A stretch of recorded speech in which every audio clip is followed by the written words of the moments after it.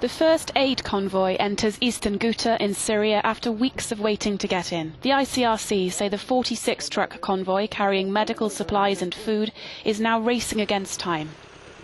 The rebel-held district has been repeatedly bombed by forces loyal to the Syrian president, and aid has been blocked from entering. We are not bound by the 5 hours. We said that it's an impossible duration for any humanitarian convoy. We organized and negotiated 12 to 16 hours. This convoy, to offload it, will take many hours, so we may be out from Douma well after nightfall.